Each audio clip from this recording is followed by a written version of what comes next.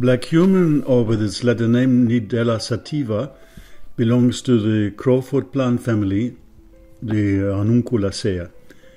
In Arabic, the plant is named habba al-barak, which means seed of blessing, often also called the miracle herb from heaven. This high reputation explains why black cumin has an almost 4,000 years old history in the Orient. Berbers and Egyptians are said to have used the spice, the carrier oil and even the essential oil as a vitality drug and as a love spell. The famous Persian physician Ibn Sina, or Avicenna as he was called in the West, praised black cumin as a revitalizer of physical energy and as a powerful remedy against fatigue and lack of inner drive.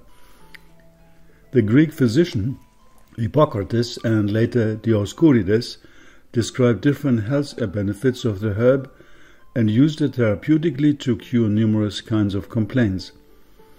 And the Emperor Charlemagne even imposed the cultivation of black cumin in all the monasteries. Until the 18th century, black cumin was an accepted therapeutic. It is only with the advent of pharmaceutical medicine that Nigella sativa fell into oblivion.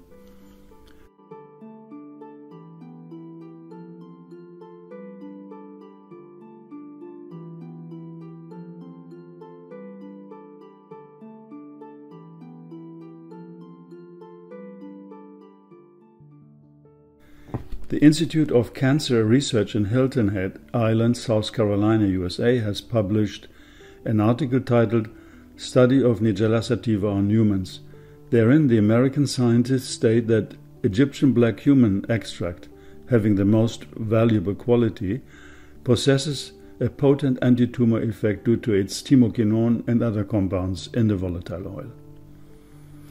Research published in Drug Discovery Today and the Black Cumin Center in the USA states that thymoquinone has a long history of battling cancer in vitro and in vivo and modulates 9 of the 10 hallmarks of cancer. Here's a quote from that research. Pancreatic cancer is one of the hardest cancers to cure, diagnose and treat. The general survival rate is not more than 4.6%. Nigella sativa, however, has been proven to annihilate pancreatic tumor cells at a rate of 82%. So that means out of the 50,000 diagnosed, 41,000 will survive. Among the cancer-attacking effects, also leukemia can be emphasized. In summary, it can be said that black cumin proves extraordinary properties to prevent the progress of cancer and to destroy cancer cells. Black cumin strengthens the immune system and increases resistance to bacterial, viral and fungal infections. Furthermore, very remarkable, it can lower the blood sugar level and thereby, as we saw already, can be used in the treatment of diabetes.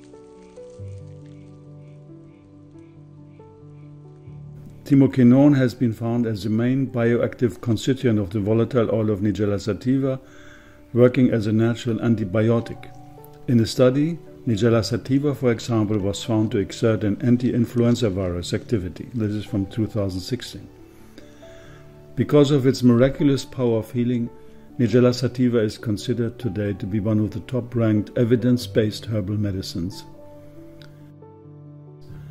The reason why black cumin was classified as a panacea among the medical plants already in ancient times seems to lie in its complex chemical structure. More than 100 different ingredients were found so far, and it seems that isolating them and composing certain pharma remedies often won't reach the desired effects. It is the interaction of compounds, as we know, in a scenario of natural alchemical blending, which only pure nature provides.